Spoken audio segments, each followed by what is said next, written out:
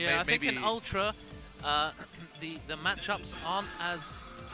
They're a lot more balanced than they were before. That's why it's probably not coming up. I mean, with delayed wake up, you know, the Vortex having been such a, you know, like characters that have a Vortex being really strong in all the Street Fighters up until Ultra. When they introduced delayed wake up, that changed a lot. So Vortex was not so strong anymore. Not such a dominating factor in the game anymore. We'll see how that might affect Dudebag here in his match against Ryan already. Because Ken does has his own Vortex, right? Yeah, and his depends on a lot of soft knockdowns with the way his combos work.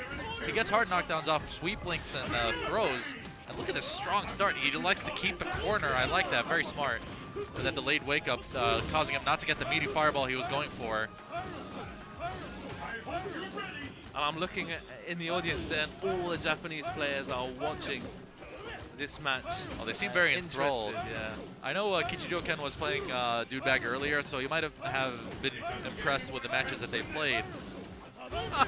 This is so good. Like, I love to see like Santaro, man, obviously main Sagat, and he's watching Ryan Sagat thinking, yeah, I see what I can pick up from this way, what little tricks that Ryan might have that I can learn from.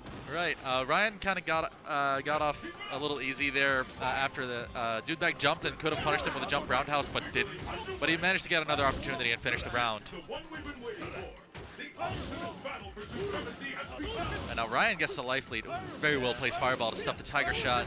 Ryan playing a lot more sort of reserved this round. Yeah, a little unusual for him. Yeah, I mean he has to. I mean, he lost that first round pretty badly, so it's going to be. He tried to, you know, I guess what he did last round didn't work. He's trying something different this time. Oh wow, that nice neutral punish. Jump. Wow, that was a good punish on the step kick. I like that. Ooh, no escape allowed. When Ken decides that he wants to rush you down, there's very little that you can do, man. Honestly, especially when you're Sagat with such a slow walk speed. And the room explodes for Duhi taking that first game over Ryan Hart. So much support and passion from the guys here. So Ryan goes to character select. I mean, that match just looks difficult, man, in my opinion. Sagat versus Ken. I mean, yeah, I don't know, man. Just Sagat against a lot of the Shotos in general. I think even against Ryu, the issue is for Sagat that once he gets inside a certain range, it's really hard for him to press any buttons. And Ken rushes down probably the strongest out of all the Shotos, so it becomes really difficult.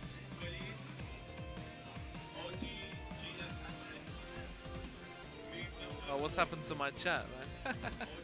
It's just frozen. Oh, yeah. I see Dudebag has created a lot of hype in the chat room as well. Ryan still taking his time to consider. Of course, Dudebag does have the option to change his Ultra. That's why he hasn't selected it yet. Dudebag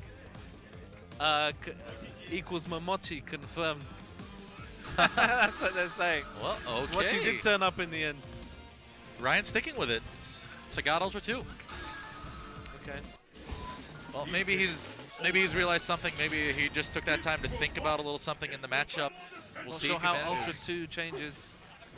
He was playing the same Ultra still. Oh, okay, yeah, sorry. I hasn't switched it out. Okay, overhead, trade.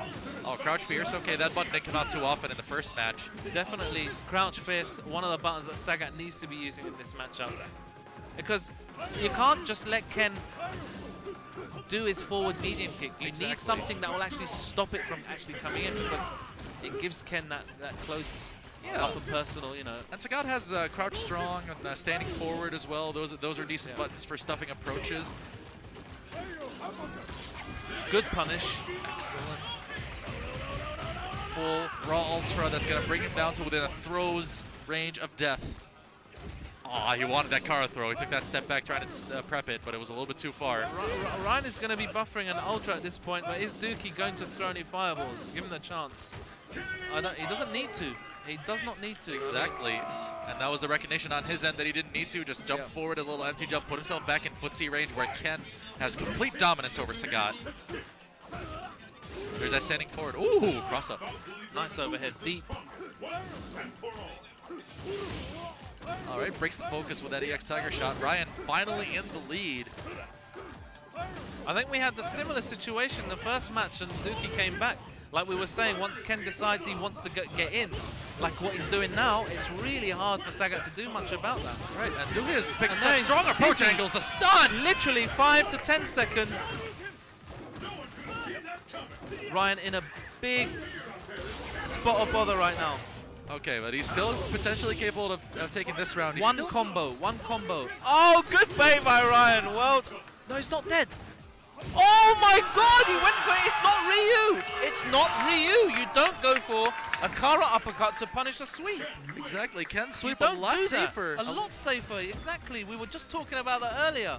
And Oh no. Dudebag? That's bad news for Ryan, obviously. Not looking happy about that. No, he'll take Still, the though, handshake and still shakes Ryan's hand. but you know Ryan. I mean, you Yeah. know him the best probably out of all of us. Yeah. You know how he's feeling right now at this very Of moment. course, man. Could have done a lot more. The call out by Dudebag, that was just the nail in the coffin. That was just the seal on his dominance in that set. There's no masking that was such a dominant win for him. But you know what? I still don't think that the Kara uppercut that Ryan went for there was actually a bad option. It wasn't a bad option because it was chip. It was chip they wanted to do, right? Yeah. And if you noticed, if Ryan hadn't done the Kara uppercut, Dookie's Dragon, he would have just gone up. If he just waited there, it would have just gone up. Right. So it was literally, he knew that Ryan would try and chip him out as fast as he possibly could. So Dookie